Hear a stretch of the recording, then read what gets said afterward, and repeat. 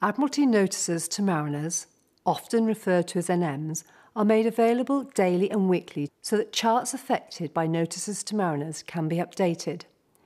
You are a very important part of this process. When applying the updates, you'll need to be precise. A chart that is missing a notice or has been incorrectly updated can be as dangerous as not having a chart at all. This film shows how to update a paper chart so that it's clear and accurate and will help mariners to navigate safely. Before you start to update charts, you'll need to have the right equipment and tools. In this section, we'll see the actual tools in action, but in the following sections we'll be using icons to represent them. You'll need 2 pens with different nib sizes. A .25 technical pen is good for deletions or other updates, such as inserting chart limits. A .18 can be used for insertions, such as light descriptions. It may also be used for some deletions. You must use violet or magenta ink for the updates, not blue, black or red. Red ink will disappear under the red lighting often used at night on board ships. 7H is the right type of pencil for pinpointing a position. 2B is for normal chart work, such as a guideline for a cable. Your eraser should be used for rubbing out the guidelines on charts. A scalpel can also be useful to nick out detail if you happen to make a mistake. Positionable mounting adhesive will enable you to stick down blocks, notes and tables onto charts. It will provide a neat and permanent fit. Rolling and stepping rules are both perfectly suitable to plot chart updates. Bow dividers are more sensitive for accurate positioning. A 12 or 18-inch plastic ruler is used for the drawing of all line work. A compass with pen attachment is useful for doing large circular areas or the arcs of a sector. A hacksaw blade will allow you to draw the symbol for a cable. The blade should have 14 teeth to 1 inch or 2.5 centimetres. A steel straight edge is a useful tool for finding a position on a chart and for cutting blocks. A template with different hole sizes is used for drawing symbols such as radio reporting points, pilots and small circular areas. Your final piece of equipment is a publication. The MP133A is the paper chart maintenance record. It lists every chart numerically and is used to record updates by their NM number against any chart affected.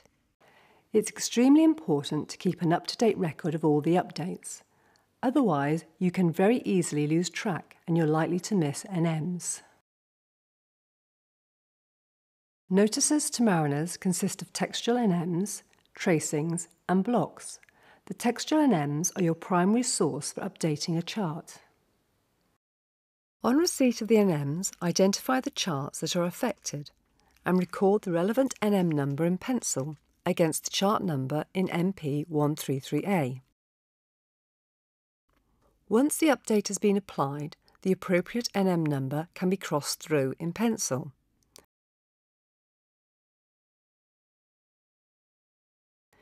The date of new charts, new additions, or withdrawn charts should be entered in ink as a permanent record. Updates can be applied by using a block or a tracing.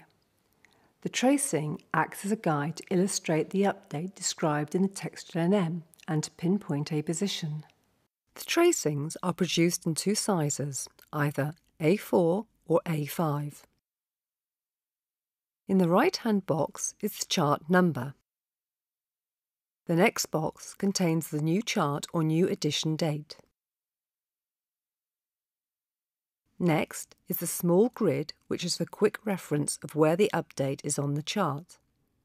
If the cross is in the top left box, then the update will be in the top left-hand corner of the chart. For plans, panels, inserts and continuations, a cross is not shown on the grid. Always check the previous update to make sure it's on the chart before you apply the new update. If the NM is missing, you must apply the previous update before inserting the new one.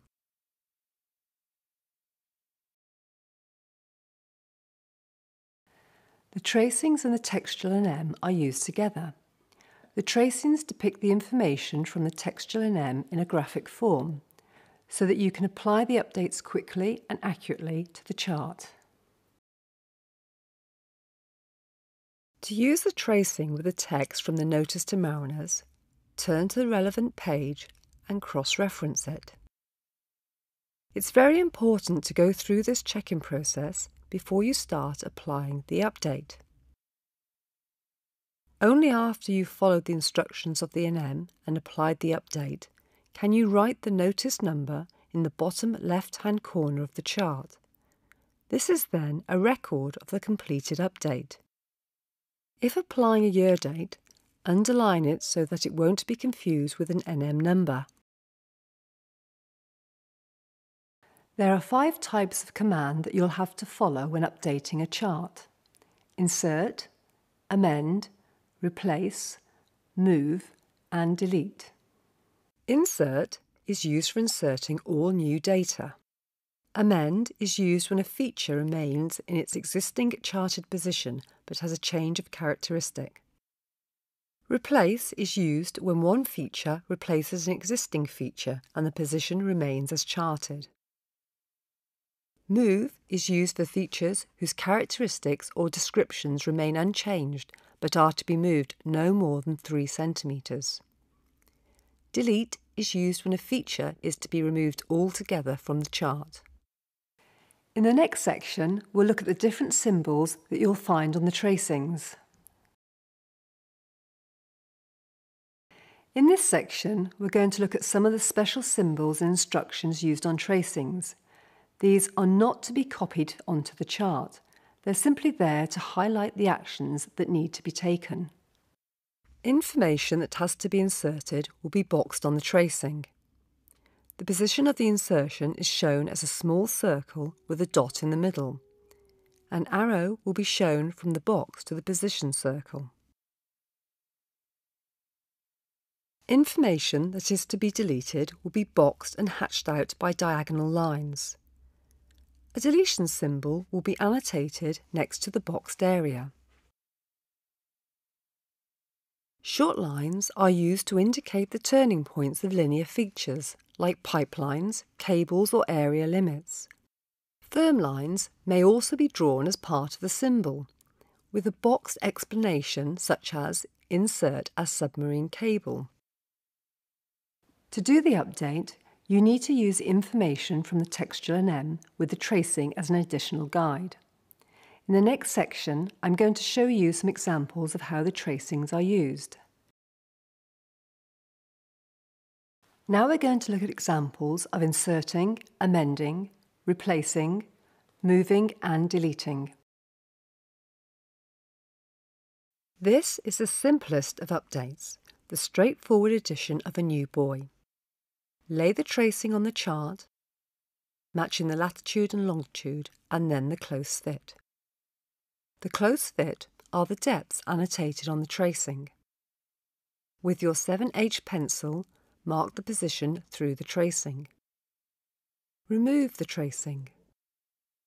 With your .18 pen, draw the circle position on the marked spot. Complete the buoy with a top mark, description, colour and flare.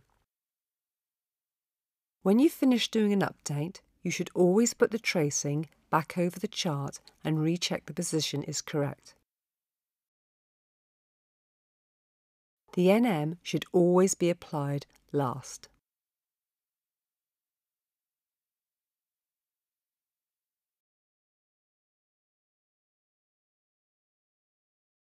Now we're going to insert a leading line. Fit the tracing to the chart. With your 7H pencil, mark the positions through the tracing. Start by marking the beacons. Then the position where the pecked line changes to firm. This has to be drawn as shown in the tracing, as it is a measured distance in the textual NM. With your 2B pencil and ruler, draw the line in position. With your .18 pen, draw your beacons in first on the position points. With your ruler, draw the pecked and firm line, making sure not to draw over any existing information.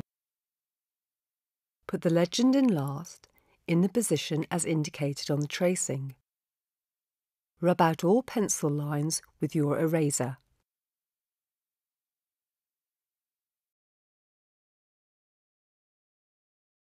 To insert a light sector, fit the tracing to the chart. With your 7H pencil, mark the positions through the tracing. First, mark the position for the light. Then mark all the ends of the arms of the sector. Next, mark the positions where the arc of the sector will be.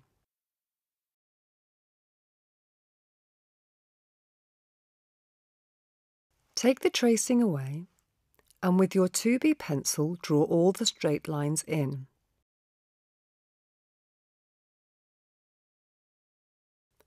Put the tracing back over the chart and check all the positions are correct before you continue. With your .18 pen, draw the symbol for a light with flare. And then, using a ruler, draw the lines for the arms. These should be in firm and not pecked like the tracing, making sure not to draw over any existing information. Take the pen and fix it into the compass and draw the arcs between the arms. Insert the small arrow heads, and then the colours. Take your 2B pencil and ruler and draw a line by the light and flare. With the .18 pen, put the description in, close to the light star. Rub out all pencil lines with your eraser.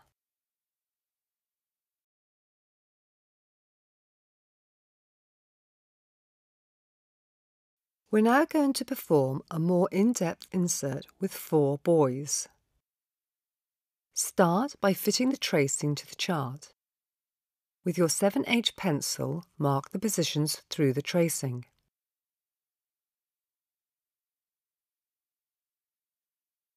Remove the tracing. With your .18 pen, draw the 4 buoys on the positions shown.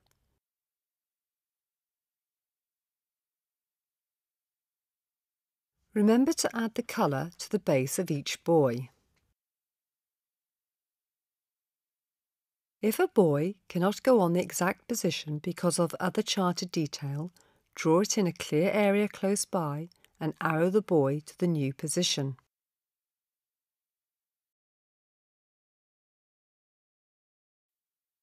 To insert a submarine cable, fit the tracing to the chart. With your 7H pencil, mark the positions through the tracing.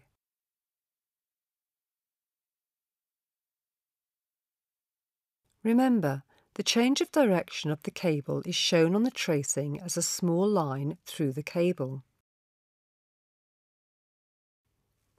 Remove the tracing. With your 2B pencil and ruler, draw the line of the cable in position. Put the tracing back over the chart and check all the positions are correct and you have not missed any before you continue. Take your hacksaw blade and .18 pen and follow the pencil line to create the cable by drawing a neat, wavy line, making sure not to draw over any existing information. Do not copy the tracing which depicts part cable and part firm line. A boxed instruction will be on the tracing. Use the eraser to rub out the pencil line.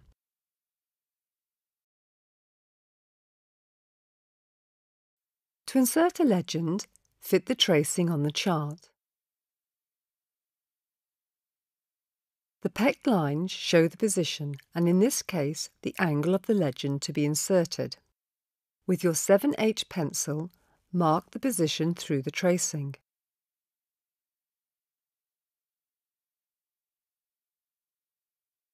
Take the tracing away and with your 2B pencil draw 2 lines. With your .18 pen, write Works in Progress on the top line and the year on the lower line. Write clearly and distinguish between capital letters and lowercase. A legend must not be arrowed to a position. It should always be horizontal unless the text of the NM instructs otherwise. Use the eraser to rub out all the pencil lines.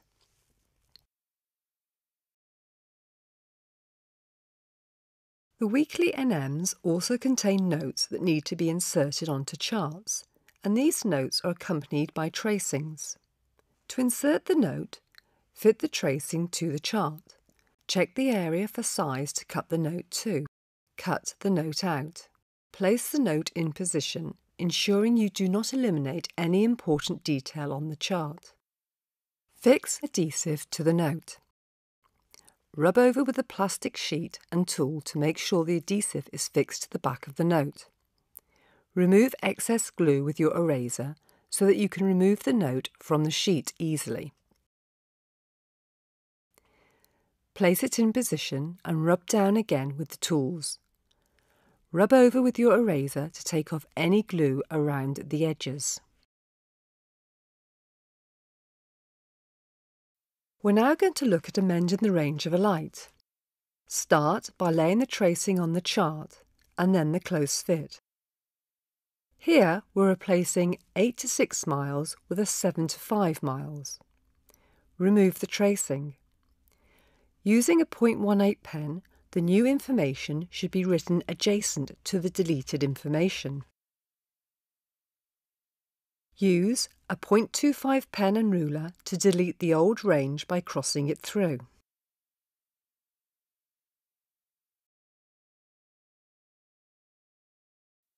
In this example, we're going to replace one depth with another in the same position. Fit the tracing on the chart. Note the tracing has "in lieu" written by the side of the box, which indicates that the depth stays in the same position on the chart. Use the 7H pencil to make a small indent to identify the depth to be replaced. Then, with a .18 pen, make a small circle to show the position clearly. Write the new depth in, taking the arrow from the base up to the existing position. Don't forget to delete the existing depth.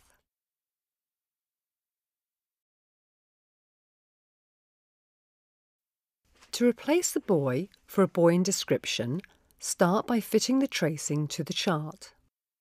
With your 7H pencil, mark the position through the tracing, ensuring it is in the same place. The "in lieu" instruction indicates the position remains the same. Find a clear space close by and with your .18 pen draw the buoy with the top mark and colour. Draw around the position point of the old buoy. Draw an arrow from the new buoy to the existing position. To delete the information on the tracing, with your .25 pen, draw 2 slanted lines through the buoy and colour,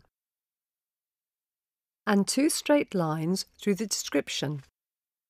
Don't hatch as the tracing. Now we're going to look at some moves. To move a buoy, fit the tracing to mark the new position. With your 7H pencil, mark the position through the tracing. Take the tracing away, and with your .18 pen, draw a circle at the position you've marked. From the buoy that is to be moved, draw a neat arrow to the new position. Do not write the word "move" along the arrow.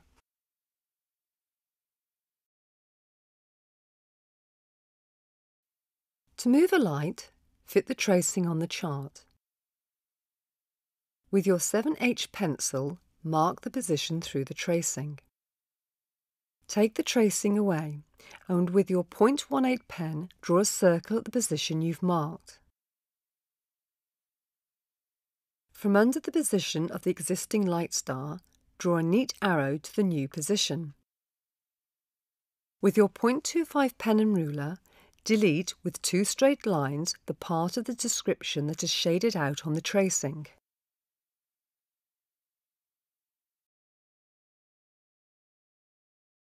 Here we're going to do a simple deletion, taking out a boy. Start by placing the tracing in the correct position, so you can see what needs to come out. Remove the tracing, and with a ruler and a .25 pen, draw 2 straight lines through the description. 2 lines through the name of the boy, and then delete the top mark. Include the position point in the deletion. Finally, 2 small lines through the flare and the colour. Remember, deletions should be 2 straight lines, not 1, and make sure you do not depict it as a hatched area as shown on the tracing. Here we're going to take out a light, its description and the light sector associated with it. Place the tracing in the correct position so that you can see what's to be deleted. Remove the tracing, and with a .25 pen and ruler, draw 2 lines through the description.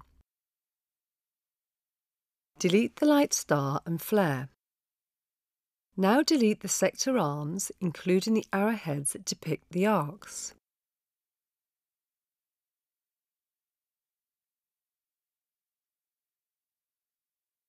Do the same with all the arms and the arcs. Lastly, delete the colours red, white and green to complete the deletion.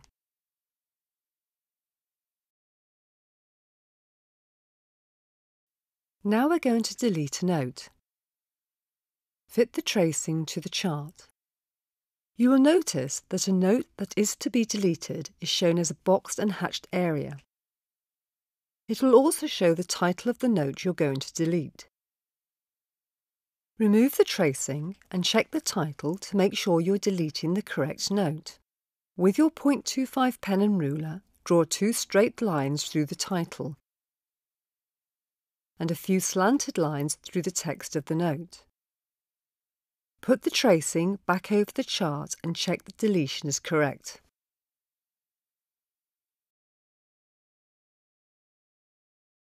Some updates are applied as blocks. Blocks are produced when the nature of the update is too complex to be covered by a textual notice. For instance, a pork development. To position a block, you'll need the block itself, a metal rule, and a sharp scalpel. Tracings are not produced for blocks, but the textual NMs will give you a central position. All the black line around the edge of the block should be removed. No new information is included within 5 mm of the edge of the block. Take the block, cut it out, making sure to keep as close to the black border line as possible. Place the block onto the chart and check the fit. Now, with a .25 pen, write the NM number within the area of the block in case the block peels off. Fix adhesive to the block. Rub over with the plastic sheet and use the tool to make sure the adhesive is fixed to the back of the block. Remove excess glue with your eraser so that you can remove the block from the sheet easily. Peel it off and carefully place it onto the chart, making sure you are happy with the fit. Rub over the block again with the tool to fix it to the chart. Rub over with your eraser to take off any glue around the edges. It's worth repeating that the final steps in doing any update are to recheck that its position is correct and no information has been missed by fitting the tracing back onto the chart, and finally apply the NM. But what happens if you make a mistake with an update? Simply delete it as if it were a normal deletion and then reapply it. And as we saw earlier, you can rub out pencil marks with an eraser, and you can nick out some pen mistakes with a scalpel, but never use Tipp-Ex or other correcting fluid. These examples have illustrated the principles of applying updates to charts so that you'll be able to perform the updates accurately. Most important of all, positions must be exact. Depths and symbols must be clear. Legends and descriptions must be legible. Knowing how to update a chart is vital, but it's just as important to make sure you have a documented and auditable set of procedures, which includes spot checks of the updates by a colleague. For more help with updating, see our publication MP294, How to Keep Your Admiralty Products Up to Date.